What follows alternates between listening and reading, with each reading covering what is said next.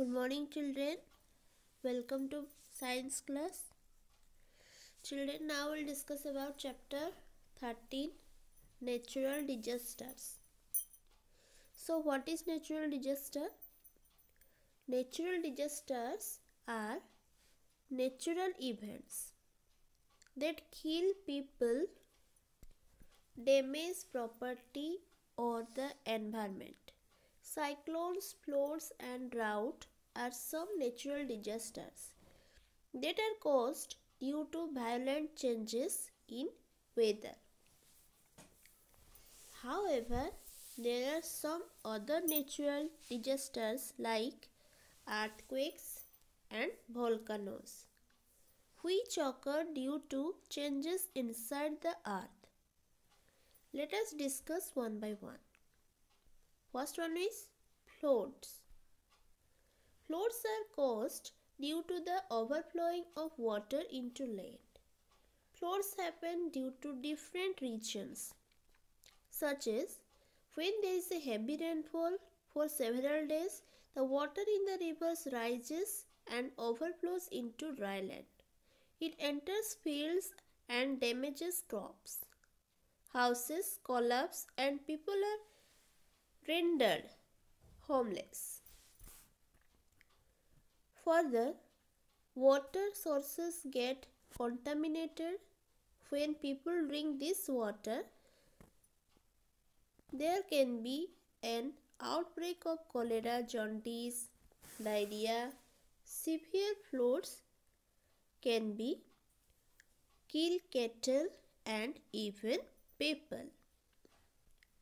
Sometimes floods called flash floods occur due to a sudden cloud burst or thunderstorm, means heavy rainfall. Huge amounts of water fall on the ground in a short time. So, in cities and towns, the drains overflow and roads become flooded. Flash floods also happen in mountain regions, causing the water to come down at high speeds. The rushing water washes away all the soil. Human beings can also cause floods. When dams are built in places where earthquakes occur, they break and water floods the land. Sometimes dams which are poorly designed collapse and cause floods. When floods rise slowly, people have time to move to safer places. But when there are sudden floods, people are caught unawares. This can cause heavy loss of property and lives. Then cyclones.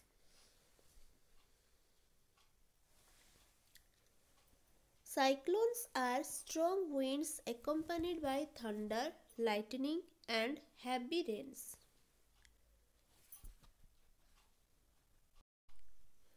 They occur when low pressure depression develops in oceans.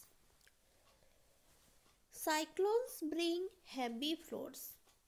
They uproot trees, damage houses, blow away electrical lines and telephone lines. Road and rail transport come to a halt.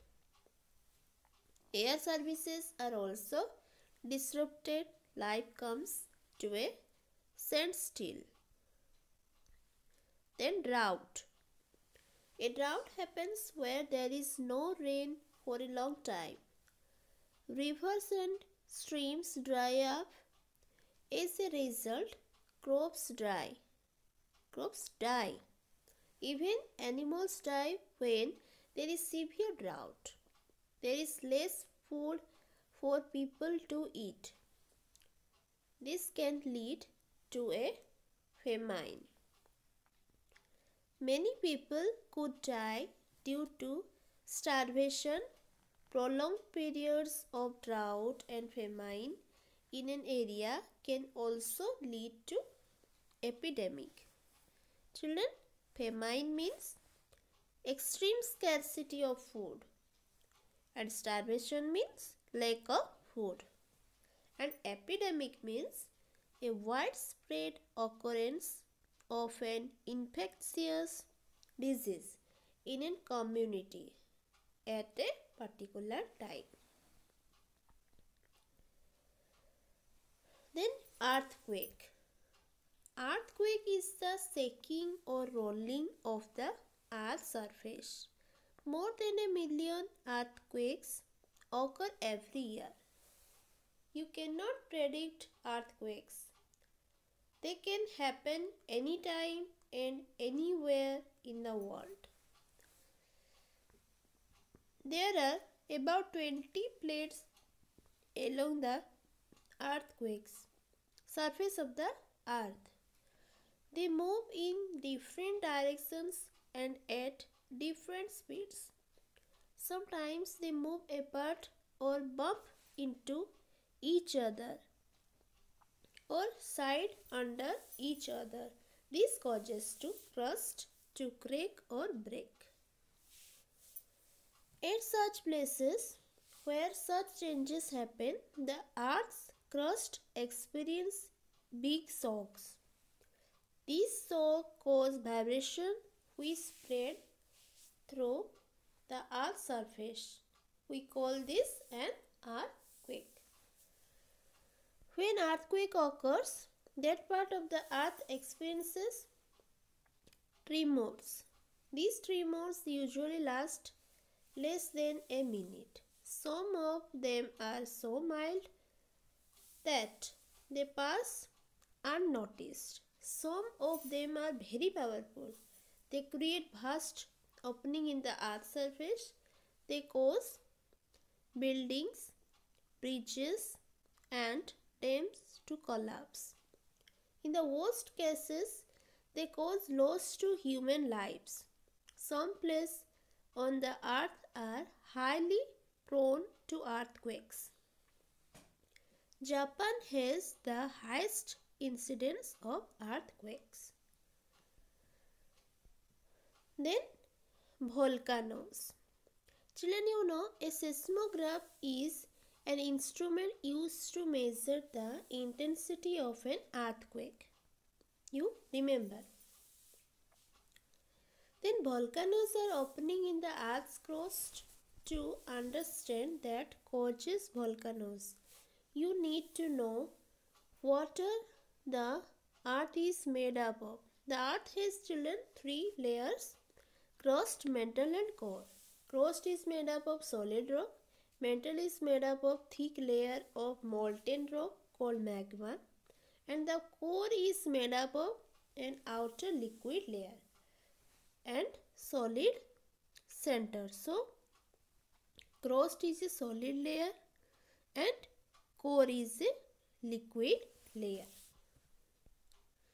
When the heat inside the earth's surface rises, the molten magma makes its way upwards through the crust. This hot magma, on reaching the earth's surface, is called lava. When it cools, it becomes solid and forms rock. Volcanoes can trigger tsunamis, flash floods, mud flows, rock falls and earthquake. They can also knock down entire forest. Besides this, they can have a serious effect on people and the environment. Buildings can be damaged. There can be loss of lives. Poisonous gas that kill people and animals are given out. Clouds of ash are released. Strong winds and heavy rains may flow a volcanic eruption. Children, there are 3 types of volcanoes: active, dormant and extinct. Active volcanoes are one which has erupted recently and has every possibility to erupt again. Dormant volcano means one which has not erupted for a long time but with a possibility of erupting in the future. An extinct volcano means one which erupted thousands of years ago with no possibility of erupting again. Then preparing for natural calamity. First one is gathering information from the radio, TV or newspapers in the first step to prepare yourself to face the disaster. Then you should be aware of what natural disasters could strike your area and how you can save yourself from them. For example, when there is an earthquake, the safest things to do would be to move to the open area. In situations where you are forced to leave your homes, you should remember to carry a fully stocked first aid kit, some medicines, water and food for the next few days. Then disaster management. When natural calamities occur, rescue workers swing into action. People are moved to safe areas. Food, water and medicines are supplied. Relief camps are set up by the government to provide help to the victims. Doctors are on duty round the clock during such times to prevent the outbreak of the epidemic. Many social organizations also take up relief work and help the affected people with food, water, clothes and medicines.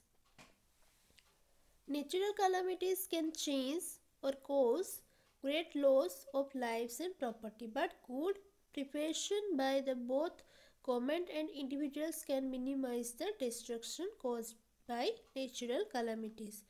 Some preventive measures can also help to reduce the damage, creating awareness in people about the ways in which they can cope with natural calamities will surely help them to meet the challenges successfully. So children, these are the chapter of natural disasters, and some are natural disasters given in your book, and also you learn how to take necessary steps when natural disasters occurs. Again, you read this chapter at your home. Okay, thank you. Have a good day.